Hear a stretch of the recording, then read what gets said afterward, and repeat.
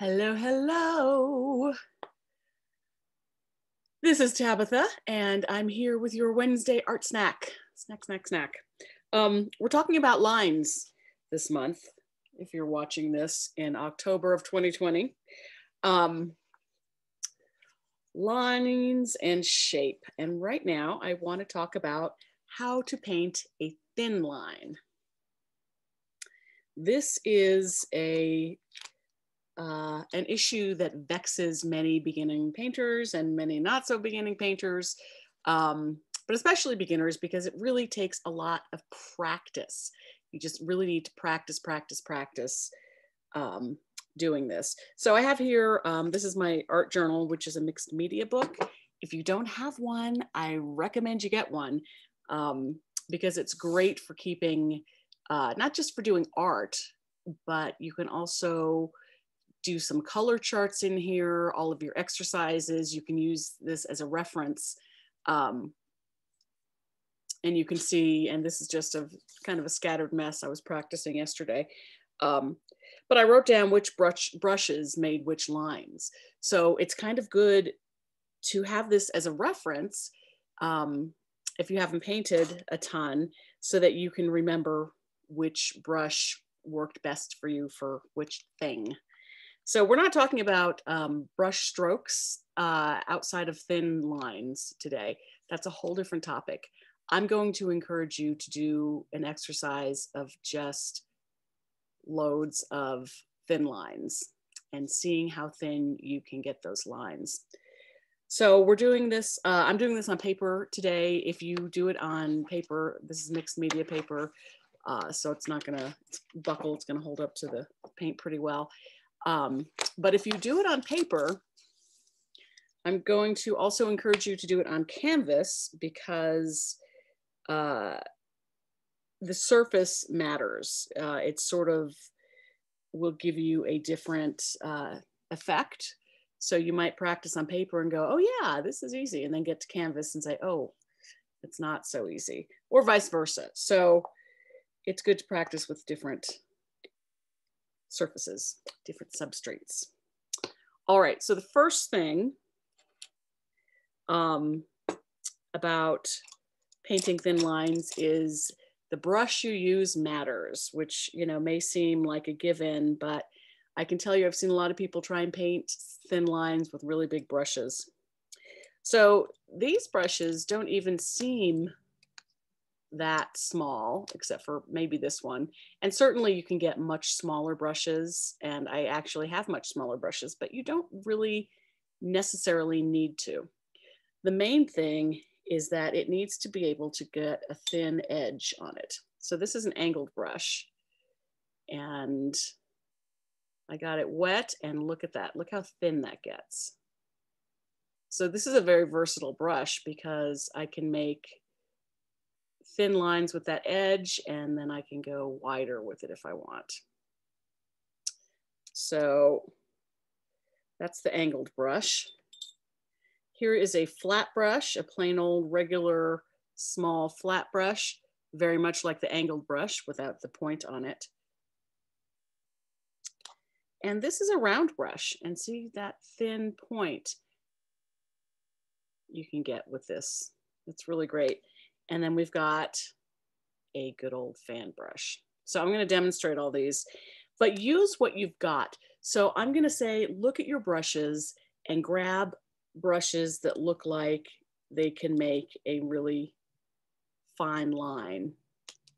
For instance, this brush, this is great for covering big areas, but it's not going to make such a fine line, because look how thick and fluffy that is. It's not going to work quite as well. This brush may be a little better, but if I get it wet, yeah, I can get somewhat skinny, but not incredibly skinny. All right, so here we go. I'm going to start with the angled brush. I'm going to get it wet and dab it off on my paper towel. So getting a thin line, there are three things you need to think about. And the first one is the kind of brush, obviously. The second one is how much water and paint you get on it, or medium and paint. It doesn't have to be water. You might be using a different medium, which is another subject. And how much pressure you put on it is really important. So I want, for this, I'm using acrylics, and I want a little bit of water on there. I don't want a ton because I don't want it to run. I'm a poet. So I'll just dab it off on my paper towel. And I'm going to come over here into this big pile of black paint and just get a little bit on there. When you're working with fine details, you don't want a whole lot of paint. Now I can see this, I have a stray bristle. Hopefully that's not going to mess me up. If so, I will just take a scissors and chop it right off. All right, so I've got this angled brush, which by the way, I recommend you get one. They are pretty awesome. And I'm gonna put the point down, and it can be in whatever direction is comfortable for you and depending on what you've got. And I'm just going to set the brush down and pull across the page. Set it down, no pressure, meaning I'm not putting any pressure on this. I'm letting the brush do the work. I'm setting it down and I'm pulling. Now I'm going to try and put even less pressure on there. I'm going to try and pull it up. And by the way, you can set your pinky down. You can hold it like a pencil. You might hear artists and teachers say to hold your brush way back at the edge, which is great for some methods of painting. For this, when we're getting really detailed, especially when you're just learning, I recommend just holding it close to the point, just like a pencil. And you can rest your pinky if you don't have wet paint over here and use it as a guide, and it will stabilize your hand. And I'm so sorry, my camera keeps going in and out of focus. That is really annoying. So I'm just going to lighten up. Think about barely touching, say even skipped. The lighter the pressure, the thinner the line. So next, I'm going to press hard and see how thick that can go. Now watch this. I'm going to wipe off my brush, give it a rinse, wipe it off again, and start fresh. And I'm doing that because acrylics really can dry up on your brush, especially in a dry climate like I've got here in Colorado. So you need to clean your brush often, especially when you're working with detailed stuff. Loaded it up again, which is not much, didn't get much paint on there at all. And now I'm gonna go light, press harder, and go light, press harder. So do some of these with whatever brush you've got and see what happens. And with the angle brush, you can turn it around and use that point. See what happens when you just paint with that point.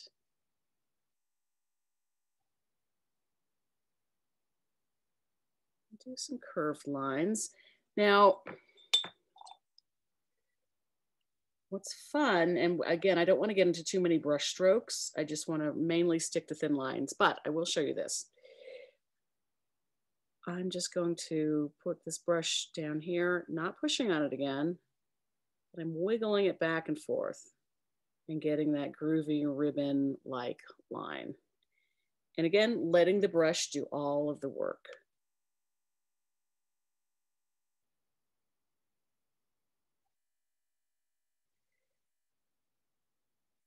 And while I'm doing this, I'm moving my shoulder, or my elbow at least. You can sort of see me in the corner up there.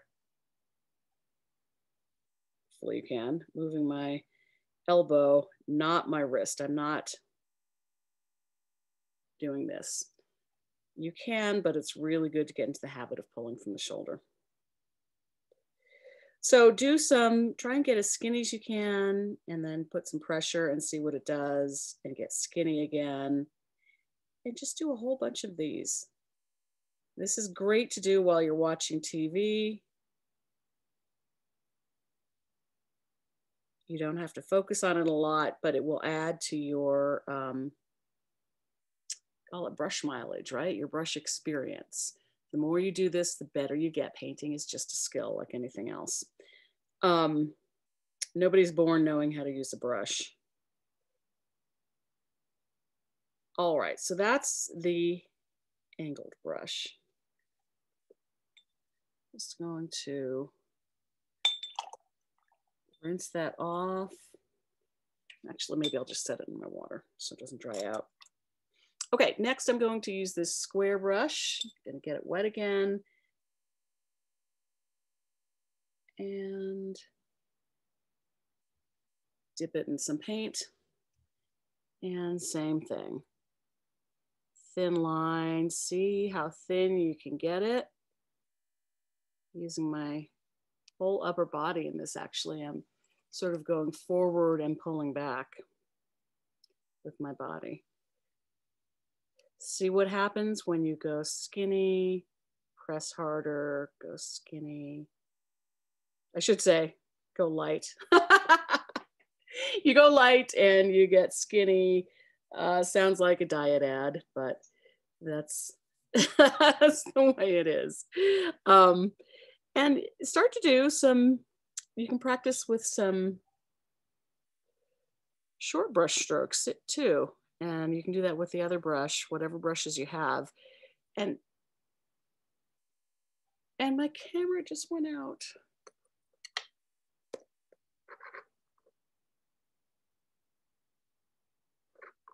My camera didn't go out. A black screen appeared in front of my monitor. Sorry, everyone. Okay.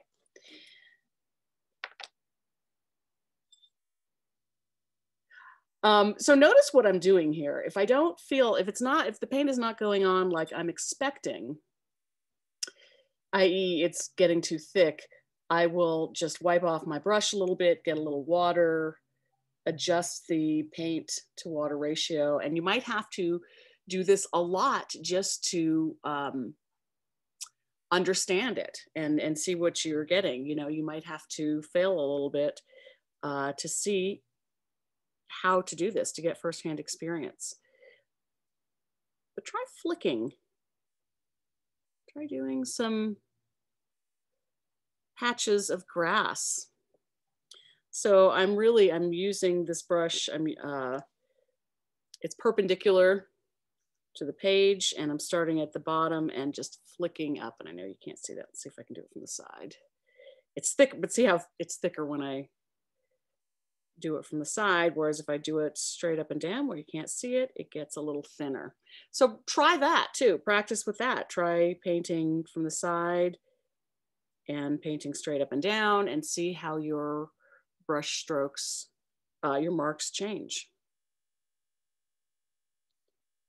And do some squiggles. Do whatever you feel like, but just practice. The main thing is to practice getting these thin lines down. It will really help you in your practice to be able to do these. And think about where you might use these lines. Grasses, tree branches,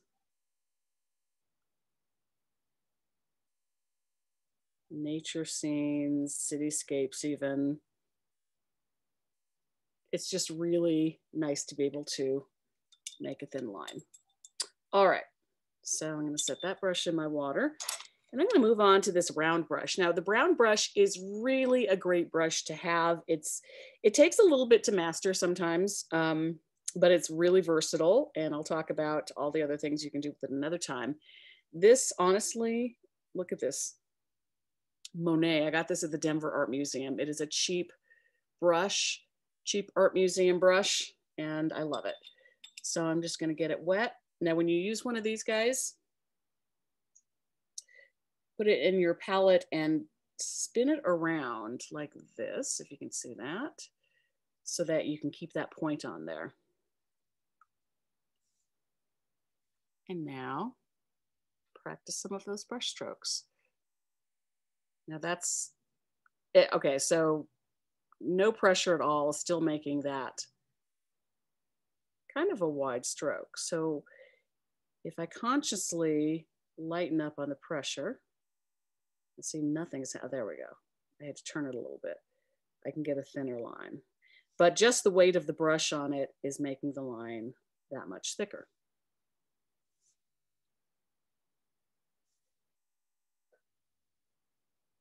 So lots of pressure, little pressure, lots of pressure, little pressure.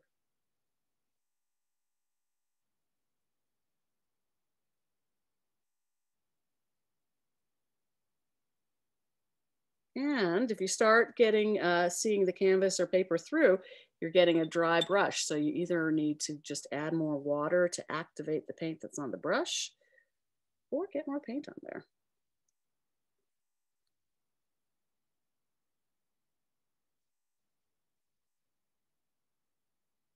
So do some doodles. Try and use, if you have a round brush, try just using the tip of the brush and see what happens. Try signing your name. It's a really wonderful brush. And again, if you put the brush down and flick it up, pressure at the bottom of the brush stroke and lighten up at the top, you can get some grasses. Give it a go. Now, if you like to come to classes, if you practice this stuff in between classes, and then you can show up with more confidence and it'll be easier and you won't feel quite so pressured. All right, the last brush I want to demonstrate is this fan brush, and this is a nylon fan brush. I also have, I call these beefy fan brushes, and I use them for different things. I don't use this one for thin lines, but this one I do. And I don't like to get these wet at first because the bristles tend to separate if they get too wet. So I'm just going to dip the tips of this brush into my paint. You can see it's sort of starting to separate already. And I'm just going to set this down straight onto the page. So I'm not getting a very fine line, but I'm getting a bunch of fine lines. So this is kind of a really groovy brush to play with. So the upside is that if you do something you like with this brush, and here I'm using not the thin side, but the broad side, and I'm just going to flick up like this.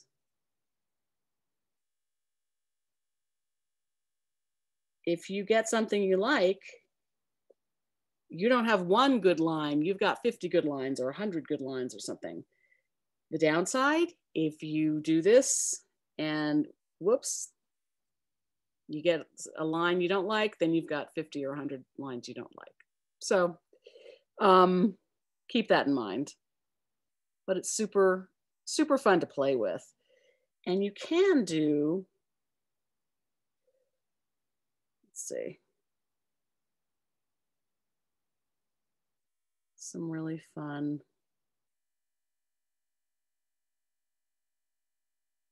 sort of abstract grasses.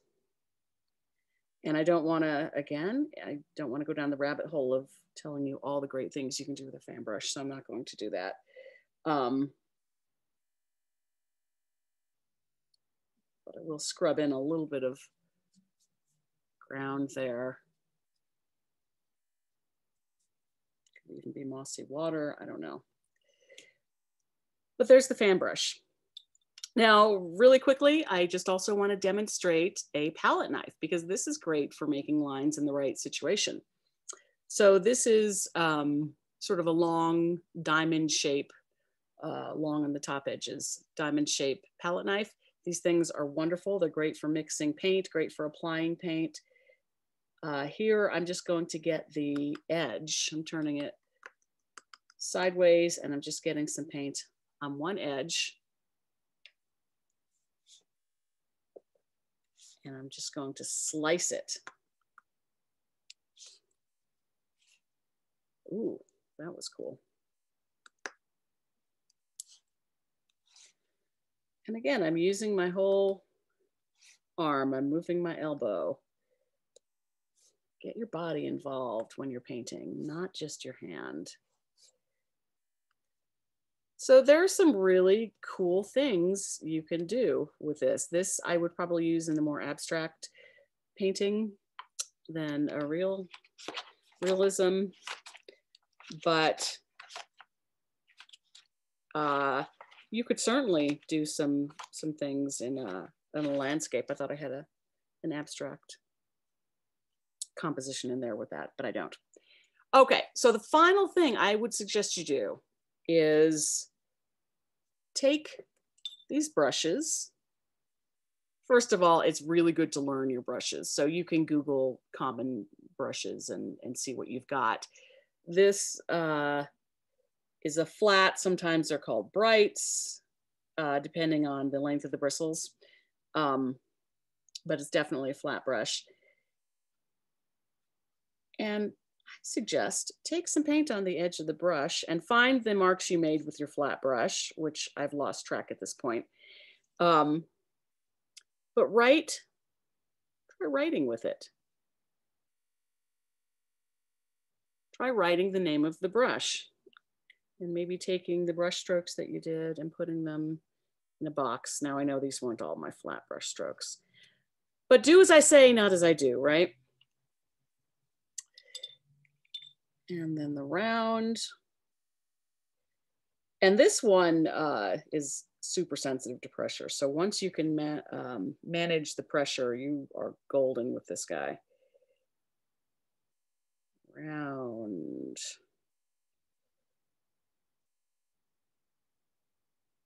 A roundish shape. All right, this is not the prettiest, but it's just for fun and demonstration. And you could certainly make yours more pretty if you wanted to. But you get the idea. Somewhere in there, there's an angled brush. This is all good practice. I wrote Angie, that wasn't Angie, Angle.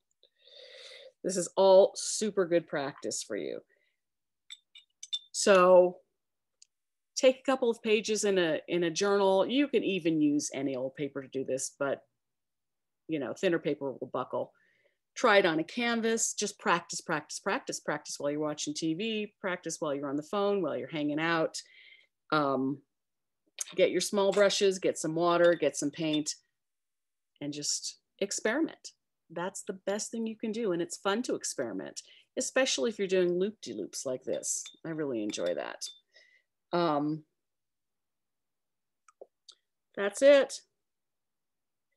There's your Wednesday art snack. Have fun, and I will see you soon. Bye.